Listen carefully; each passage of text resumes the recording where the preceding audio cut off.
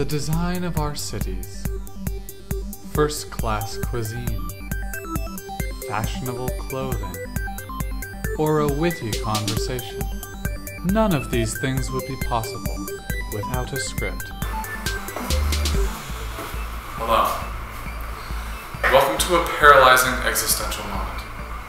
The moment you realize there is no script. While this may be beyond your ability or desire to comprehend, there are a few simple steps you can take to avoid a complete nihilist meltdown. First, become aware of yourself and your surroundings. What are the size, shape, and limits of your physical self? Are you a part of that chair? What are the differentiations between you and the electromagnetic impulses you move through? Should that prove too introspective, simply sit passively until another object or being enters your field of vision. Obey everything that it tells you.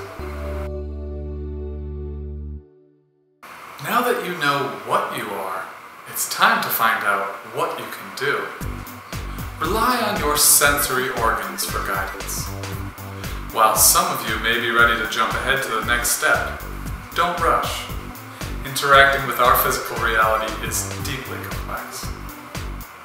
So, what's around you? Can you touch it? Smell it? Taste it? If this object is doing some or any of those things back to you, it's probably sentient. Now we're getting somewhere. Let's explore the possibilities of interaction.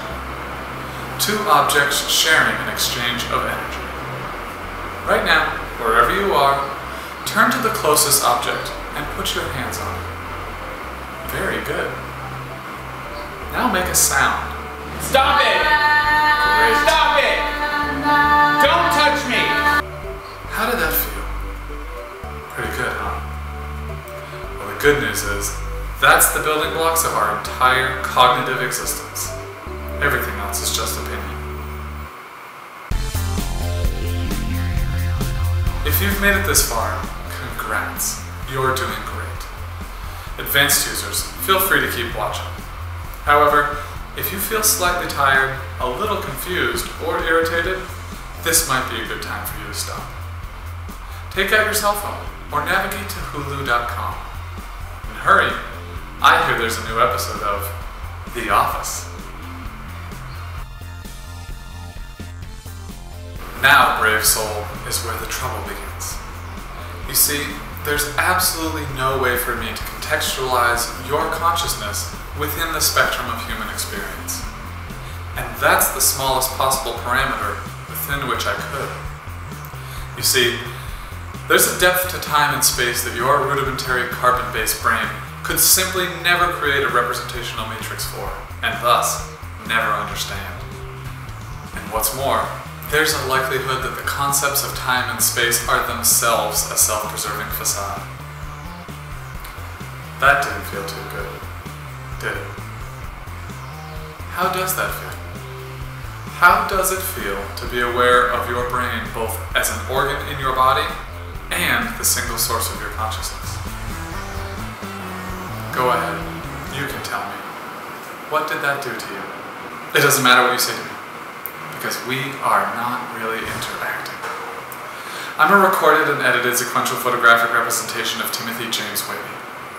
The things I do and the things I say are predetermined and edited and follow a script. You, however, still don't.